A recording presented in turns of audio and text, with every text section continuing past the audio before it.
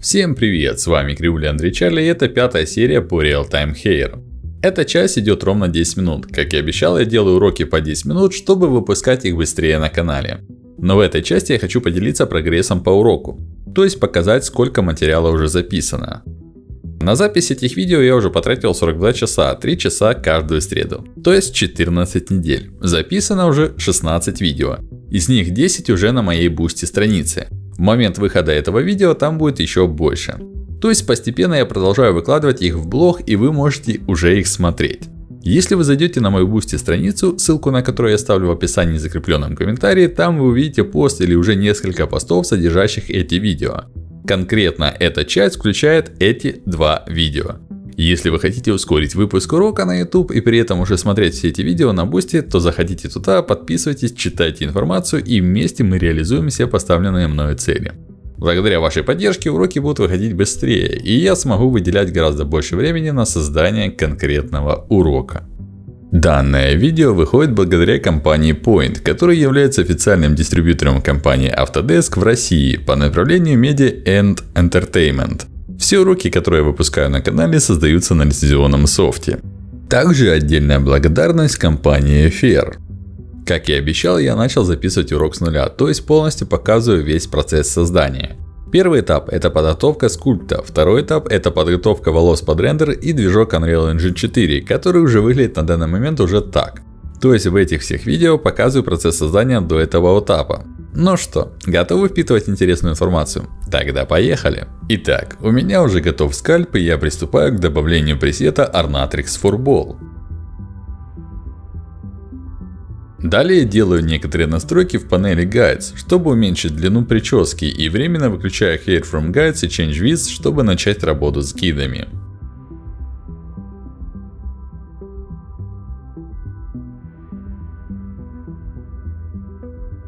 Кстати, у меня радостная новость для Ornatrix пользователей. Официально открылись Discord и Telegram каналы, где вы можете задать все волнующие вас вопросы по Ornatrix. Также не забываем про официальные группы на Facebook и, конечно же, форум. После этого перехожу в модификатор Guides from Mesh и загружаю заранее подготовленную маску в слот Distribution Map. Это делается для того, чтобы удалить ненужные гиды. Я думаю, вам уже не нужно рассказывать, как рисовать эту маску, так как я делал это в предыдущих уроках. Далее добавляю модификатор Surface Comp, чтобы настроить направление волос и их длину.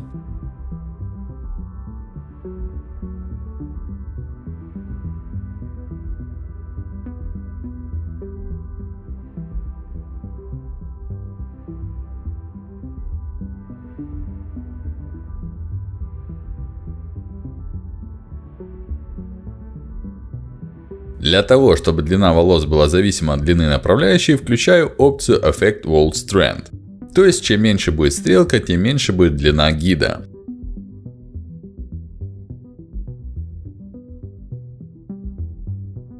Также в Tools не забываем активировать Mirror Axis для выбранной направляющей, чтобы создать симметрию.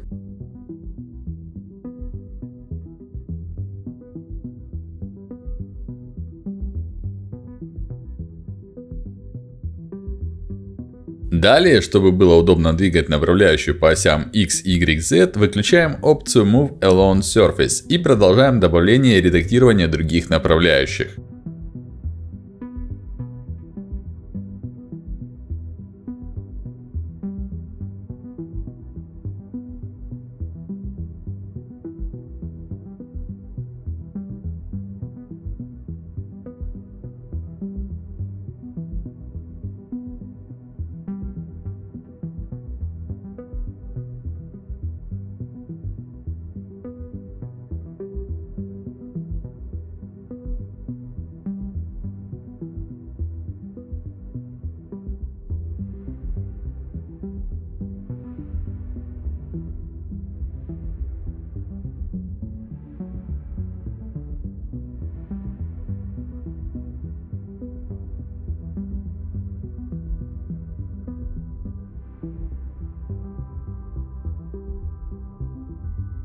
Если вы хотите поддержать этот канал, поставьте лайк, подпишитесь, включите колокольчик, напишите комментарий и поделитесь этим видео в своих соцсетях. Это очень важно для его развития. Купите любой из плагинов по ссылкам в закрепленном комментарии.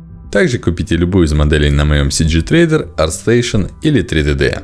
На ArtStation еще можно приобрести любой из принтов.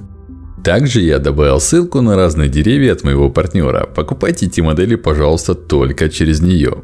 Также не забываем заходить в сообщество, так как я делюсь там разными новостями и туда же загружаю ответы на вопросы. Там же собираюсь писать, сколько я трачу на выпуск каждого из уроков. Кстати, на первом этапе я не стараюсь сразу получить нужную форму и просто достигаю примерного результата, потому что все равно это потом буду редактировать в отдельном Edit Guides.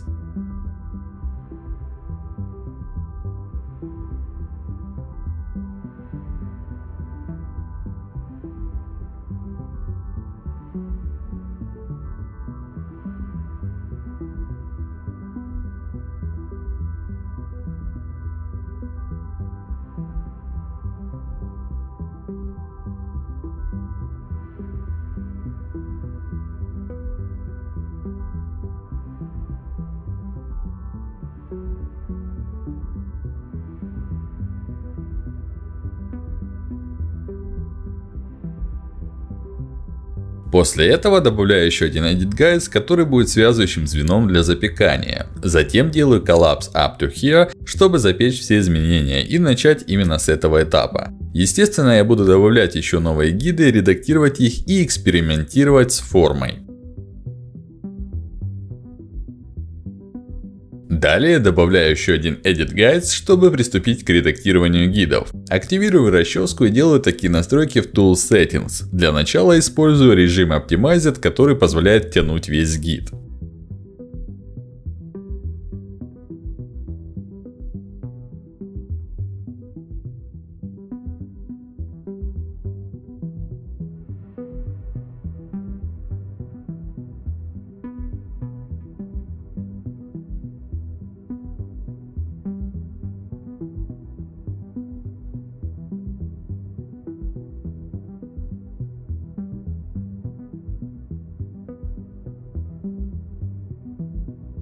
И конечно же, если ты находишь мои видео полезными, то ты можешь выразить благодарность, поддержав меня на Boosty. За это ты получишь много эксклюзивного материала, который включает ранние видео VIP, уроки без рекламы, скидки на модели и много чего интересного. Перейти на мою страницу можно по ссылке в описании, в закрепленном комментарии или достаточно нажать на иконку с буквой I в верхнем правом углу этого видео. То есть, как раз уже на этом этапе примерно продумываю прическу, которую хочу получить с помощью данных гидов. Пока еще не добавляю новые. Также добавляю Mesh from Strengths, чтобы проверить форму в скульптурном виде. То есть, я думаю, вы уже поняли, что первый этап — это построение скульптурной формы, прически и ее объема. Так как этот урок я делаю абсолютно с нуля и у меня нет готовой формы скульпта. Я предпочитаю его делать не в ZBrush, а сразу в Ornatrix, потому что потом можно конвертировать полученные гиды в плашки или волосы. Но вообще это зависит от ситуации и типа прически.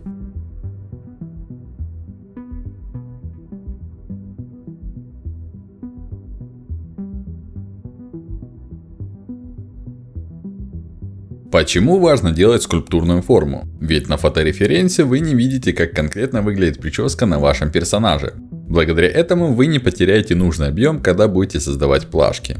Да, возможно, для кого-то это будет немного медленнее, чем ZBrush, но это будет более точно, и еще раз повторяю, что вы потом сможете конвертировать всю форму в плашки. То есть вам не нужно будет обводить скульптурные волосы, полученные в ZBrush, и это ускорит дальнейшую работу.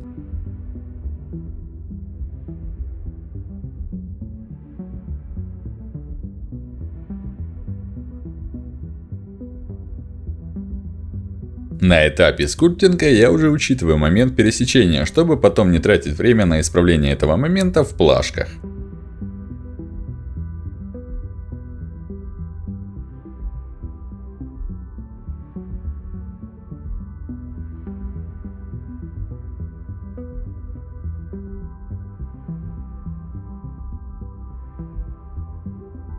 Кстати, я думаю, вы уже заметили, что я изменил режим кисти на Local. Благодаря ему вы можете влиять на гиды в области радиуса кисти. То есть в этом режиме вы уже не тянете весь гид. Это удобно для придания формы без потери того, что уже есть. И это как раз похоже на Move Keys в ZBrush.